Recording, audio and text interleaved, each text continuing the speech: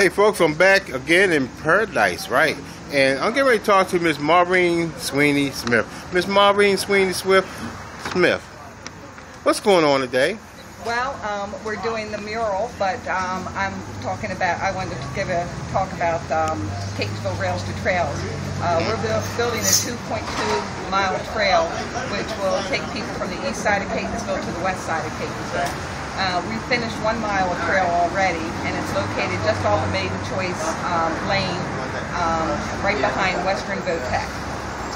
Right on. How can people contact you? They can go to CatonsvilleRailsToTrails.org.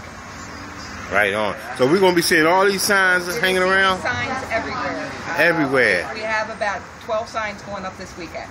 And where they going to be going up at? Off of Maiden Choice Lane and over on Miller Avenue and a few other places. Right on. All we have to do is follow the trail, right? Follow the trail. It's 2.2 miles. It used to be the old Catonsville Short Line Railroad, and we're following that path.